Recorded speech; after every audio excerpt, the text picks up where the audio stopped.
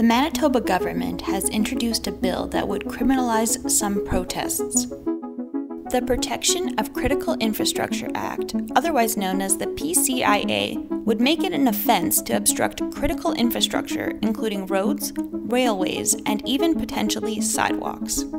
Manitoba has a rich tradition of protest, including the 1919 general strike. Details of the proposed bill, the PCIA, have not been made public and won't be known until just before it is voted on later this year. But we can guess what the PCIA might contain based on a similar bill passed in Alberta earlier this year. Alberta's Bill 1 includes fines of up to $25,000 or 6 months in jail for a first offence.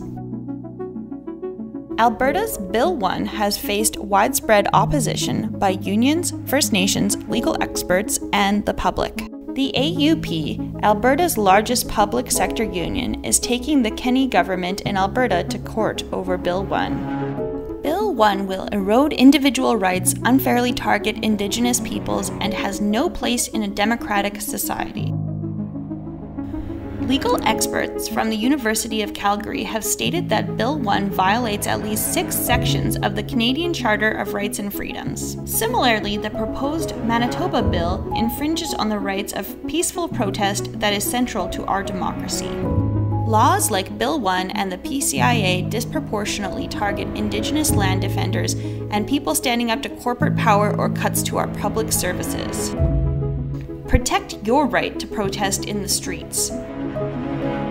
Tell the Pallister government to reject the PCIA. Contact your MLA and sign the petition at the links below. Join us in speaking out against the PCIA. Share this video and the petition with your community.